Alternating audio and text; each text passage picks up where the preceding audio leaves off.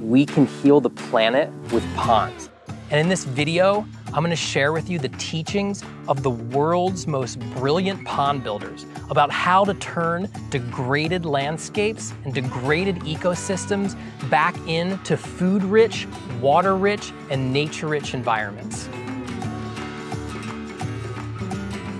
There's a couple caveats here. Obviously, there's more to healing the world than just building ponds. And ponds are certainly not appropriate in every climate because of the evaporation. But if designed well and placed in the right location, ponds can shift the whole dynamics of a landscape from poverty to abundance for both humans and for nature. So come take this journey with me into the awesome world of permaculture ponds.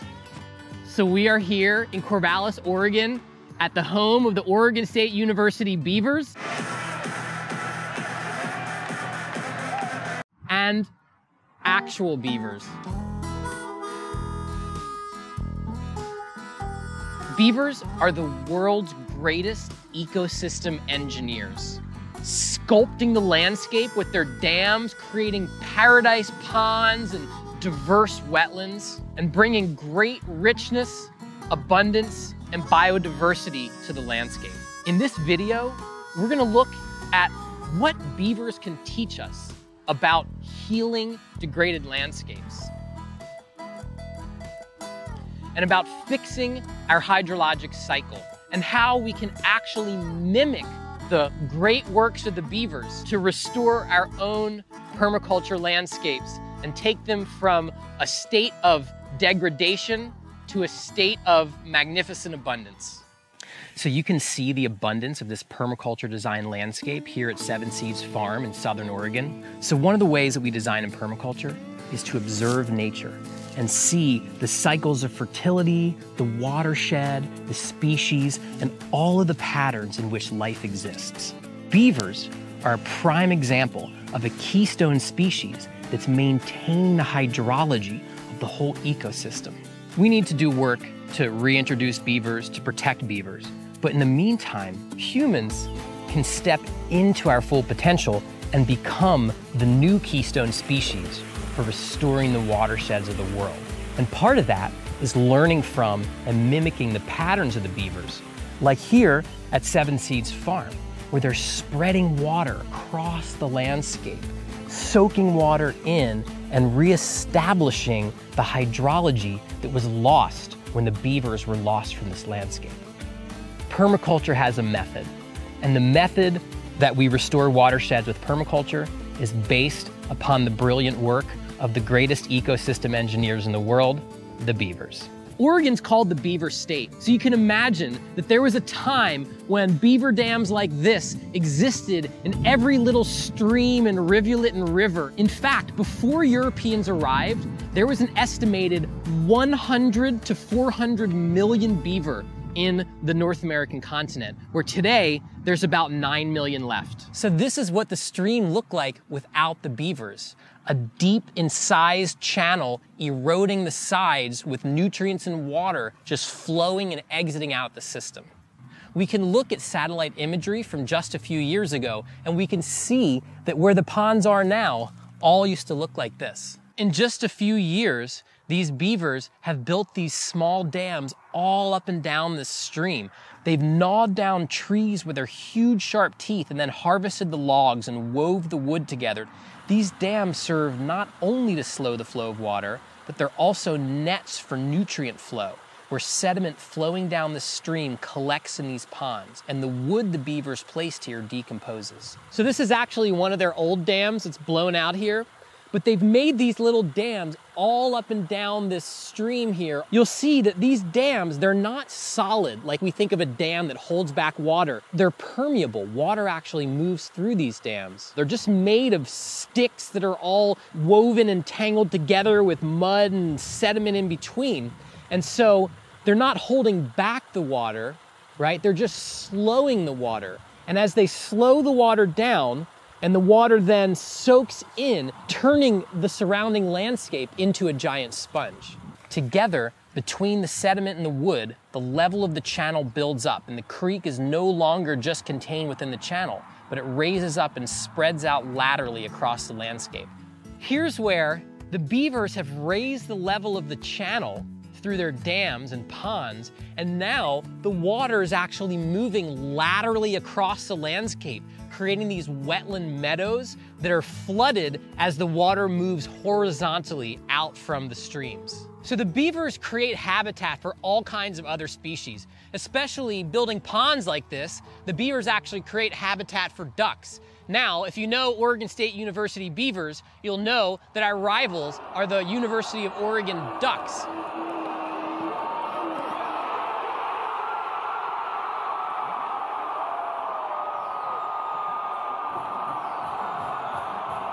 The ducks would not even have a place to live if it wasn't for the beavers creating ponds for them.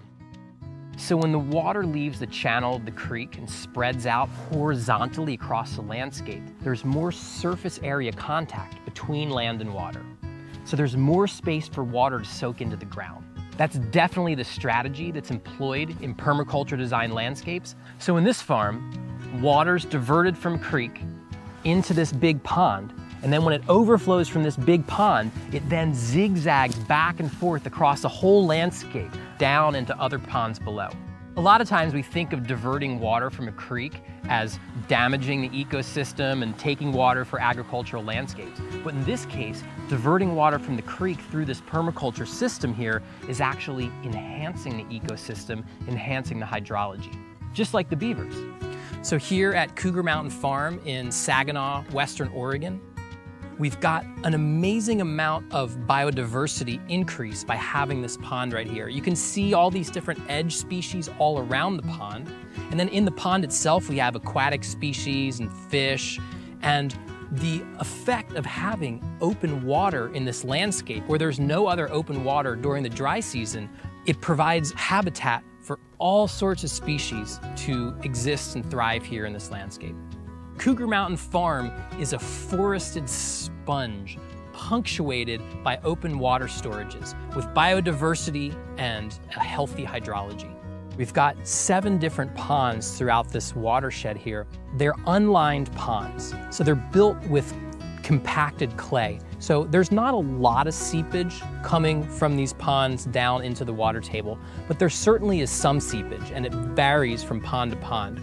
In a place like this, we've got water storage, we've got vegetation, so between improving the soil, improving the vegetative cover, the sponginess of the soil, and having these multiple reservoirs, we begin to have this real cumulative effect on the hydrology of this whole watershed.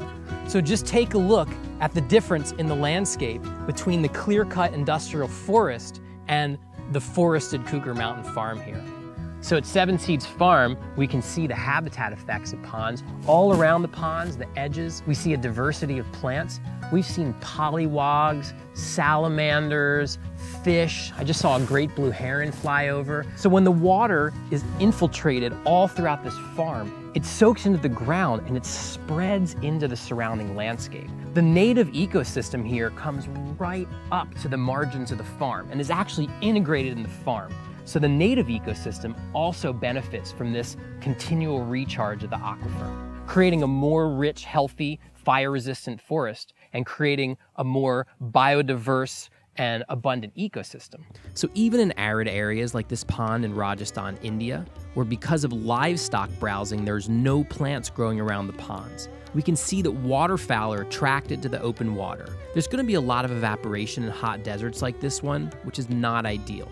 But this is a monsoonal climate, so there's so much rain that falls in a short time and so much water flowing across the land during heavy monsoons that large open water bodies are needed to store it for future use. So now, in this hot desert environment, they're raising water buffalo, irrigating crops, and recharging groundwater tables because of their ponds. This series of ponds in Rajasthan provides seepage into the water table that's directly accessed by people in nearby wells.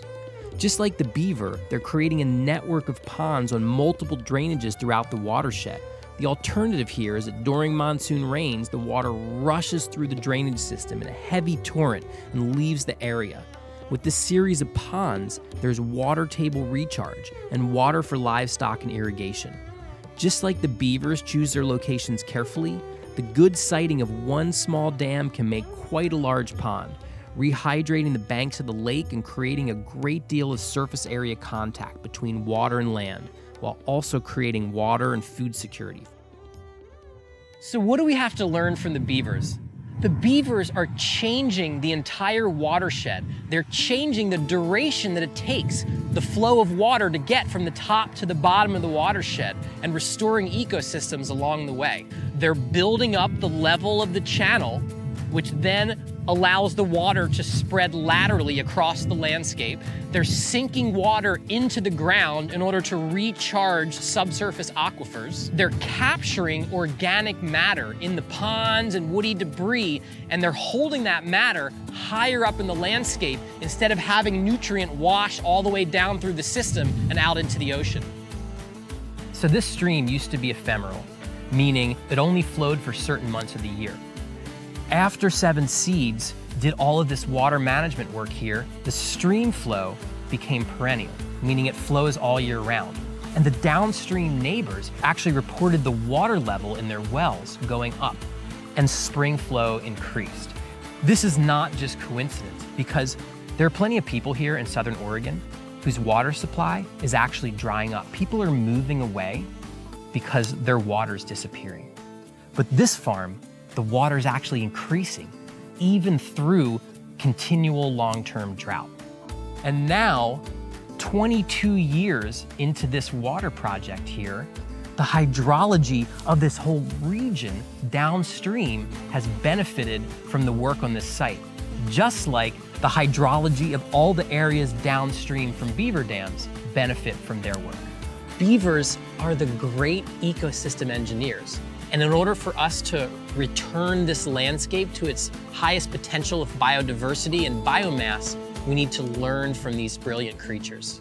So when beavers were lost from the landscape, it was a great ecological tragedy and one that we're still suffering from today.